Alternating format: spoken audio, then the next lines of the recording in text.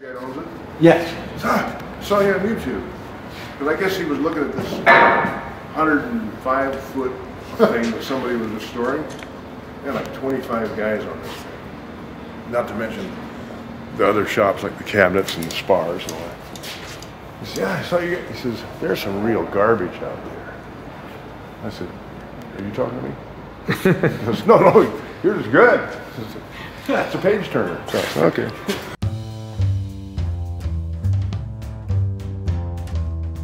We're now doing the caulking bevel.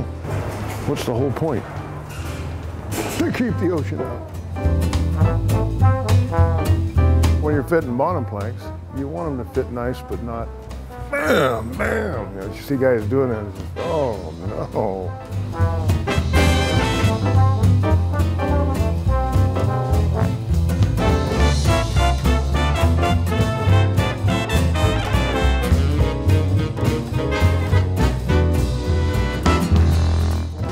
Now these are all pretty much ready to drill. Okay, what do you guys want for lunch?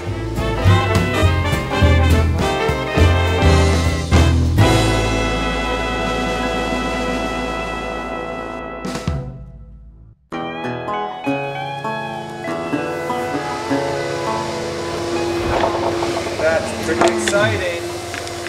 All right.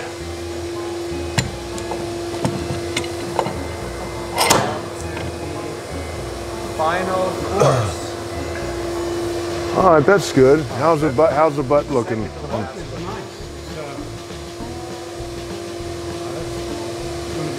It's gonna go in? Yeah, okay. we're gonna tap forward. Okay.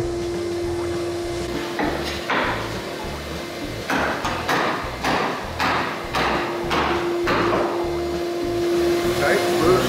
Very nice. It's going to go. Good. Take a lap. Yeah, we need some more wedges right here.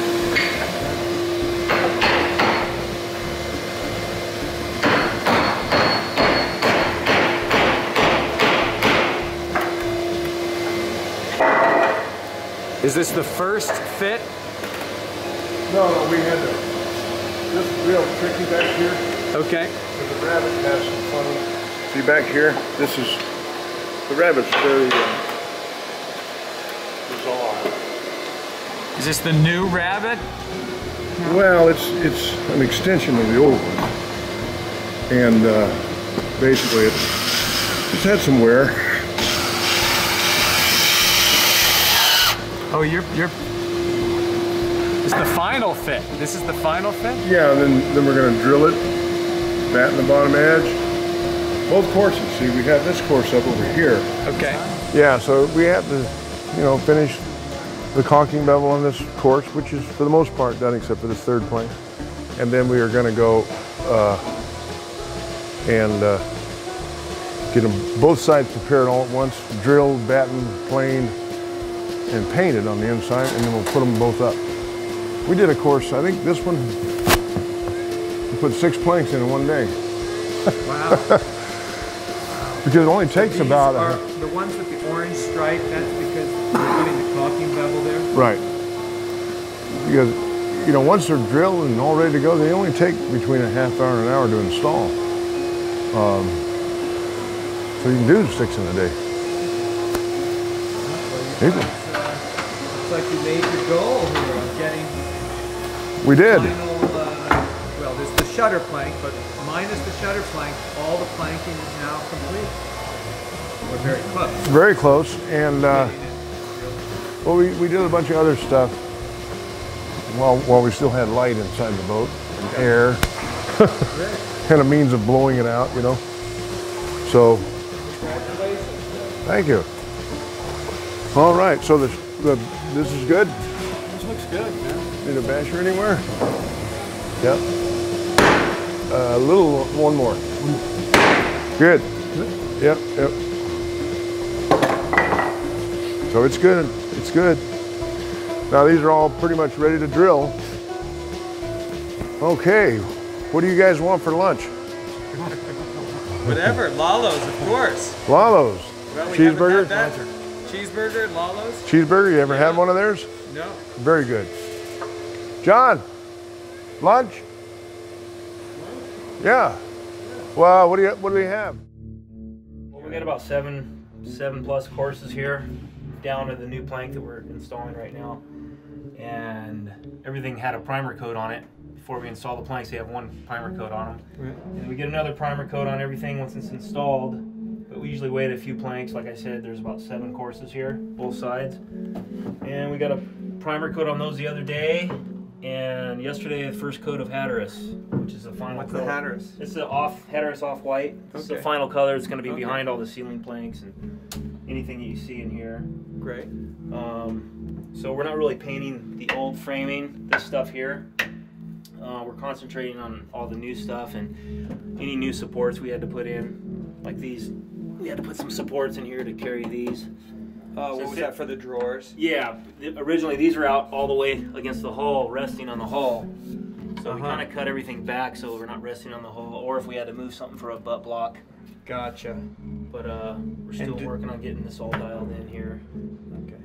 But pretty close. I mean, there's not Oh, much more to do. Yeah, here. this will probably take one more coat of paint. Gotcha. Done. Gotcha. It's behind the drawers and everything, but Right. even though it's covered up, we still want it sealed up and dialed in. Great. And then up forward in the V berth, we're looking Yeah, up pretty forward, good. we're looking. It's the same thing up forward there. That's all going to have ceiling planks and framing. You're not going to see any of it, but we're going to have. It's going to be painted plenty. Gotcha. And look, just to see the last few courses there, Yeah. unpainted. I think 7 courses since I started sanding. All right, so we're here in the saloon, and yeah, you can see the final courses shining through. I think we got about 1, 2, 3, 4, 5, 6. 6 plus 7. So 7. everything's got its first coat of primer, and then we go back and we just give it a light sand, Right. rough everything up. Get it. Now all those are below the water line. That's why we see the. Yeah, it's all going to be caulking bevels right there. These are below the water. all why we see it. Yeah. Great. Above here, this is all obviously above. We've edge glued everything, so it's All looks good. Wiring coming together. I think we saw that the last time. And the nav station is done, just ready to be installed, right? Okay, and then also we have the bulkhead, which is looking good, yeah, the solid. bulkhead's solid again. All that, all Once this again. work that's been done, it's now finished. That took so long. Like this beam here, it took The about main beam? the main Yeah. beam, which took about I don't know, a month of work. It's all refastened. All beautiful and solid. Yeah, it's all laminated. Yeah. So we're looking good. Good. All right. Okay, we're sitting with my brother John on the deck. He's going to tell us a little bit about some of the things that are happening in the electrical Right. department. All right, so there's a couple of things down here that are pretty important. One is the water heater. And we now have the ability to have hot water and therefore showers and wash up. And David had to do some pretty interesting tricks to get it into the place, taking off the lid. And then all of the electronics is now powered off of a whole new set of transformers and wiring so that it doesn't short in and out the way it used to. And then on the other side we have the larger inverter for the battery, so we can now store a lot more power than we used to. So that's a huge change now. We've upgraded all the electrical work. There's a whole new power panel, distribution panel, all the wiring has been replaced. Yeah, it's pretty amazing. So Yeah, so if you come back here to the cockpit, there's a couple of interesting things. One of which is that the winch can now be controlled from the tiller. So you can actually bring the anchor up or down directly from the gear. oh, I didn't see that. He put that that's in? brand new. Yeah, he and I worked on that. And in addition, all of the electronics for steering and weather and chart tracking will all be available to the person behind the wheel. And that's been a pretty big change from the way it used to be. So here is the final course before the shutter. Number 12 or 28.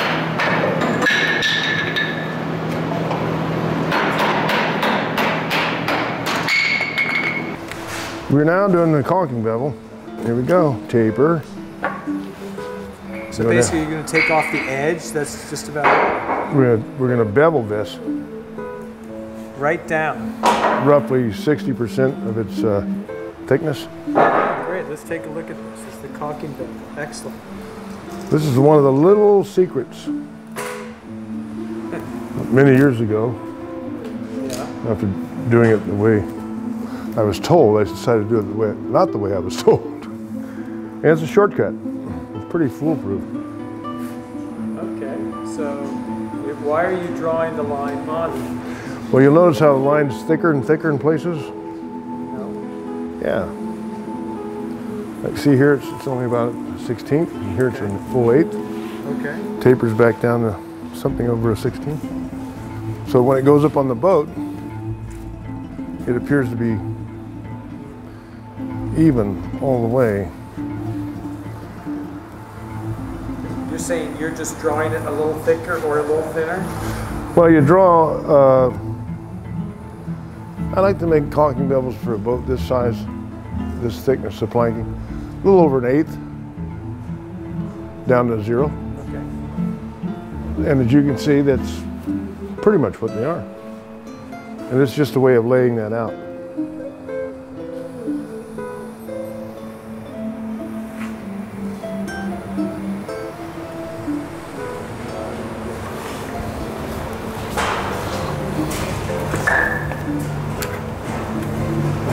What's the whole point? To keep the ocean out. And this is just a reference line for the depth. That's usually about 60% of the plank thickness, somewhere in there.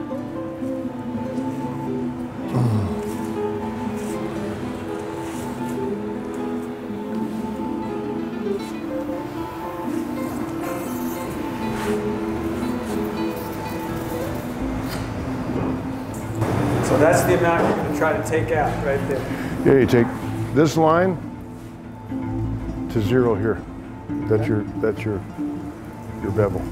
Gotcha. So the cotton's driven in not too hard, where it almost bottoms out in here. So the cotton ends up being shaped like a wedge, but comes up about 1/4 inch or so shy of the outside of the plank. And that's where your seam compound goes. In this case, below the waterline, we'll use tar. And so that when the plank begins to swell, you want this edge, the inside edge of the plank, to swell up tight against the plank above and below it. The cotton cuts into the plank and causes it, of course it keeps water out, but it really doesn't keep the water out. What really keeps the water out is these planks swelling together, you know? Okay. And the paint that's on the plank crushes into that under tremendous pressure and it gets watertight. So when you're fitting bottom planks, you want them to fit nice but not banging them in there, you know? Like the shutter, you want it to go in kind of like, boom, you know? Not bam, bam. You know, you see guys doing that, it's just, oh no. And that's because you want it to have somewhere to swell too, Yeah, right? yeah, because if a plank can't swell, what happens? It gets wet like a sponge.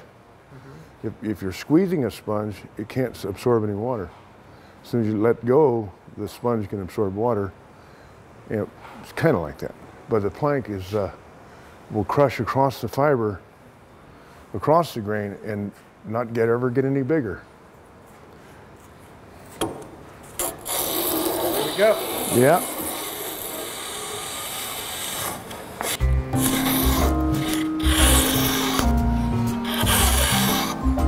You know, we can retire this tool pretty soon. Not really. Why not use an electric plane? You have to be pretty precise here. Yeah. Yeah, you have to not only take a small amount, but you have to be able to feel what you're taking off. Gotcha.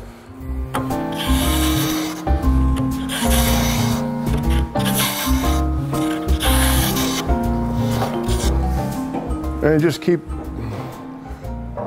raising the blade a little bit to the final cut.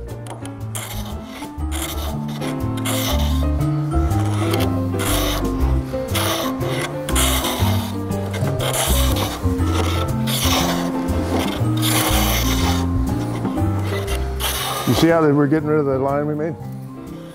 some blood. Yeah, well, I hurt my hand the other day. I keep banging it.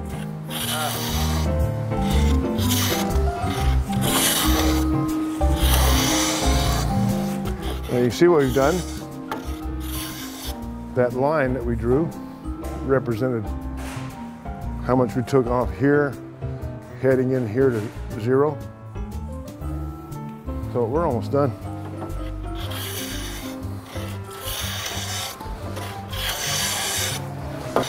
And you clean it up a little with a final shot.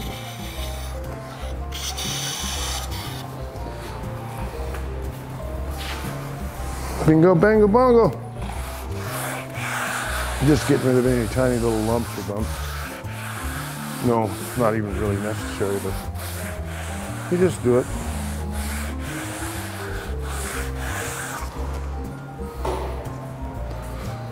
We come back on the flat now for our final pass on this.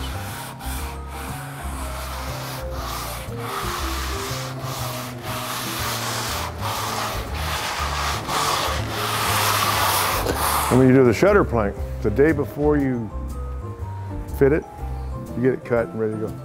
You put a thin coat of paint on the plank above and below in the opening. That way, when it's going in and you're fitting it, if there's a little bump in it, it'll mark it. That dried paint, it'll be dry but not totally cured. So the day before you go to fit the shutter plank, you paint a thin coat because you can always add more.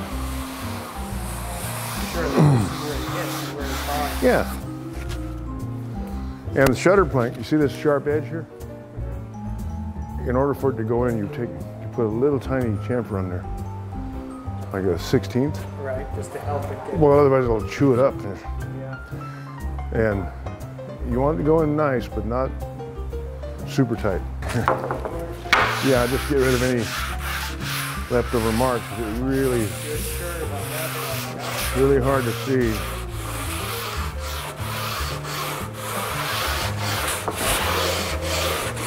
Okay.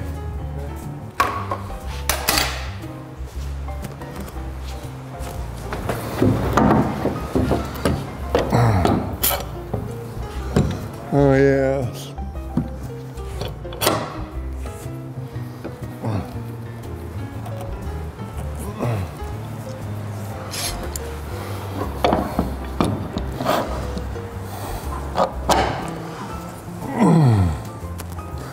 So you see how the distances? They're about 1/8 or so. Yeah. That's what we just developed in here. Tight on the inside, coming out to about 1/8.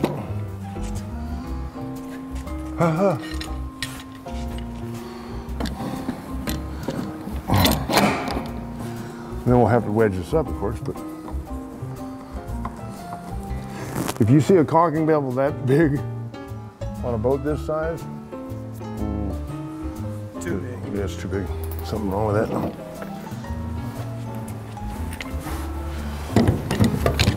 You see how we're,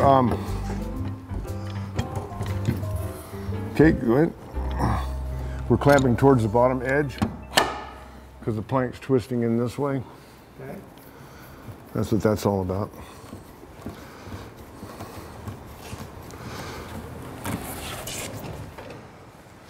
Get a clamp here, Peter. Clamp. There. Hook it in here and onto the longitudinal, which is right up here. All right, let me try.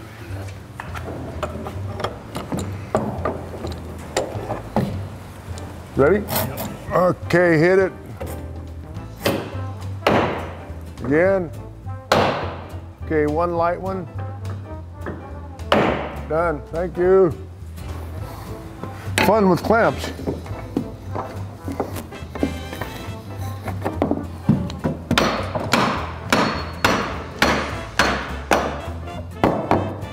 You feel it's tight on the inside? Okay. And we got about 1/8 out here. That's what you're looking for. Is this clamp tight? This clamp is tight. Okay, the wedge is here.